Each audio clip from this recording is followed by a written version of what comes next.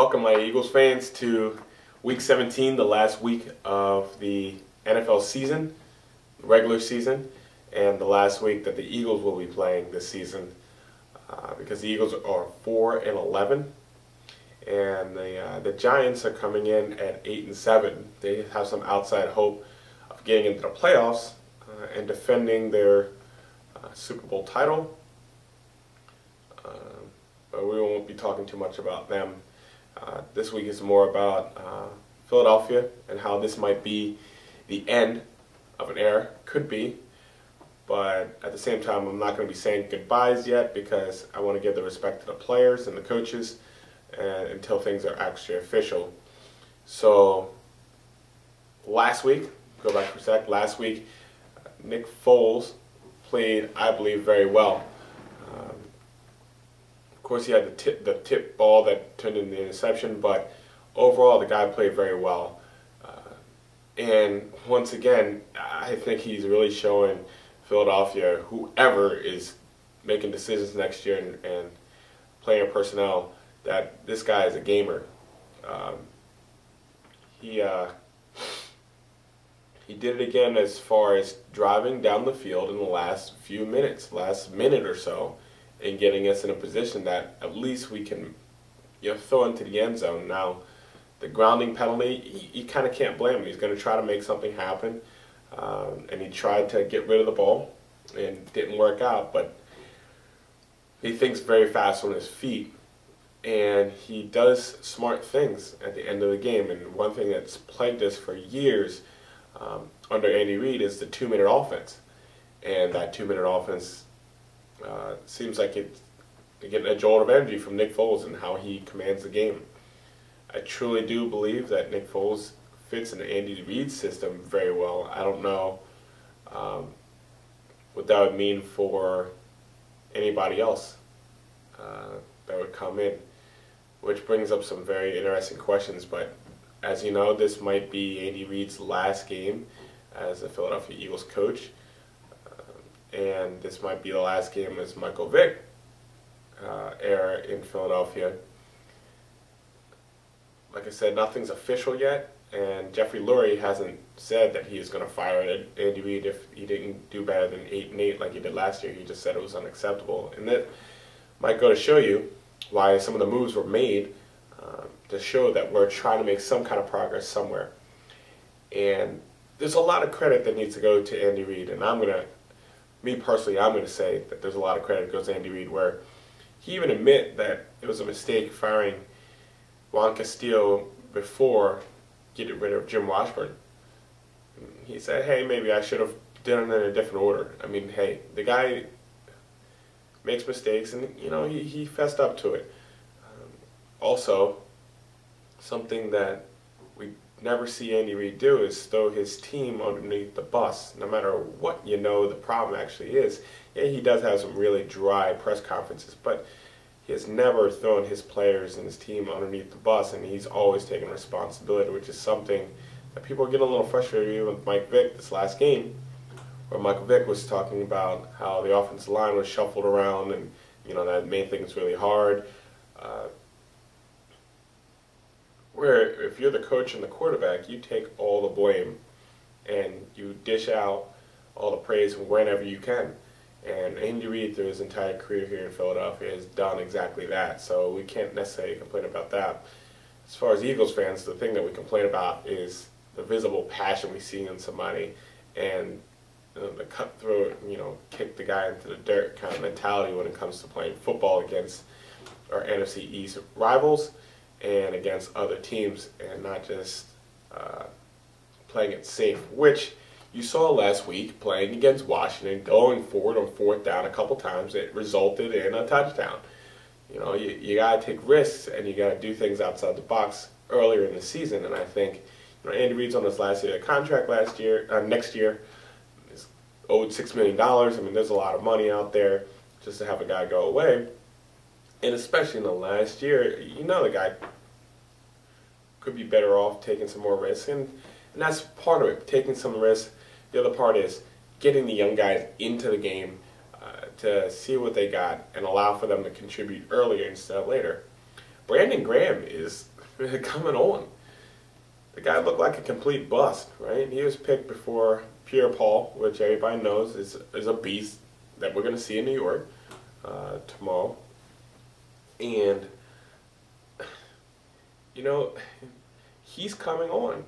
You know, we drafted better. Maybe it was Howie Roseman that was able to draft a lot better this year and draft defense good finally. I mean, we've just not hit on defense at all, but lately we're doing okay.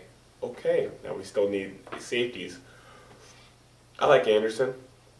We still need some bigger, hard-hitting safeties, and we can replace our corners with somebody that you get out of the draft and save a lot on there too, and dish out some of the money in-house. But this game on Sunday is played against a Giants team that does have some outside hope. Michael Vick will be starting because Nick Foles played an entire half with a broken hand. Now, if that's not awesome, I don't know what it is. That guy is proving that he's just tough.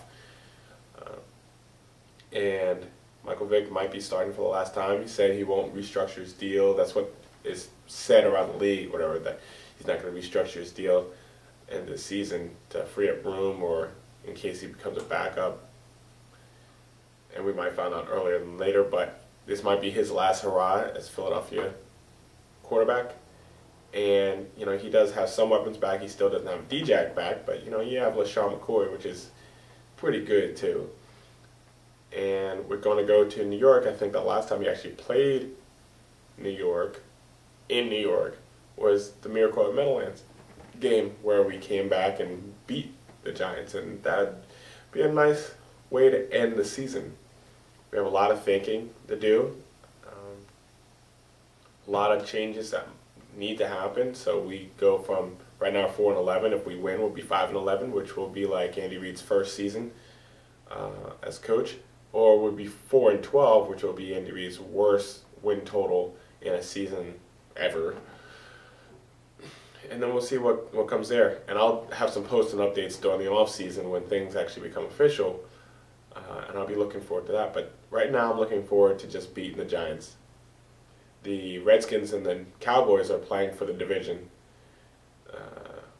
New York is playing for a wild card if possible. And what better way to end the season than to destroy the hopes of another NFC East counterpart and show that we're not going to give up and we're going to play to the very, very end. And that's what we do in Philadelphia, and then we need to look forward to what the future holds. I'm looking forward to that part of the game, just watching the game and just seeing that Philadelphia has fight in them, and then moving on from there. There's nothing else much you can really say. I'm not going to go break down every aspect of it because all we're looking for is a win and looking to be respected no matter what our record is. So outside of that, I'm not going to go into who's going to be the coach and what all the change is going to be because I don't know. And that speculation is for the off season, and that happens after the game. But first comes to first is beating the New York Giants and then seeing who wins out of Washington, Dallas, and I'd never want to see Dallas win. I'll be honest. I think RG3 has done very well, so, you know, hey, more power to you guys. Either way, you can't talk trash on Dallas or Washington because those guys got themselves in a position to play for the division. So I know I don't like Dallas at all, but if they win the division, they deserve it because they've played all the games. I know a lot of close ones, a lot of one-point games against bad teams or overtime victories. Hey, they won. So as an Eagles fan, you have to be real about that no matter how much it hurts. And one other thing I got to say, even though I kind of don't want to say it, but Donovan McNabb, he's got a picture right here.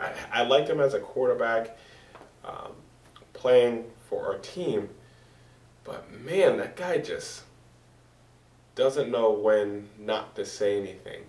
And it seems as if he always tries to give his opinion where it's really not needed or trying to give that final little punch. And finally, he said something the other day, I think it was even yesterday, where, you know, hey, Philadelphia, you know, notice it's not that easy to get into the playoffs and go to NFC Championship games and win and all this other stuff. And I get it. I get what he's saying. where he had probably one of the most successful careers in Philadelphia sports without winning a championship. But we don't need your constant trying to validate your career here, because your stats and your record should prove it. And you let us sit and talk about it, but when you're sitting back and trying to put that information continuously out there, say, I told you so kind of thing, that just ruins your own legacy that you left on the city, and that's one of the reasons why you didn't work out here. You extended plays. You did some amazing things. We went to 5 NFC Championship games underneath you. We went to a Super Bowl. We put up some great numbers. And you and Andy Reid together were better than most Eagles teams of all time. But you're not taking any pages out of the people that were successful before you that didn't talk the way that you did. And that's one of the reasons why the city loves you. There's a reason why the city loves Brian Dawkins, and he doesn't talk like you do. There's a reason why the city will always talk great about Brian Westbrook, Wilbur Montgomery, Dick Vermeil. You can Harold Carmichael, Ron Jaworski, Randall Cunningham. I don't know if I said that or not, but Randall Cunningham and Jerome Brown and Reggie White and Seth Joyner and Wes Hopkins and Eric Allen, or Heath, whatever. Keith Byers, and Keith Jackson. I mean, you can keep going on and on and on with this list of people that played in Philadelphia that did not win a Super Bowl, but the city loves them and will talk great about them because of the way that they carried themselves. Jeremiah Trotter. McNabb, there's no other way for me to say it. Just stop talking. Stop talking and humble yourself and stop talking. Stop talking, because the things that you've done here are getting so masked by the things that you're saying wrong with your mouth. So I'm giving you this much because actually I liked you as a player as far as what you did on the field, but man, you just kill yourself with your mouth. Just, if you didn't have that mouth, I think you would be a shoo-in for for the Hall of Fame, but because you keep talking and because you don't know how to carry yourself, because you don't know how the city really works, otherwise you'd stop talking so much, that's what's keeping you away from becoming immortal in our city. So McNabb, please, just hit the timeout button and just fade away correctly, or do something to help the team and help the development of our players.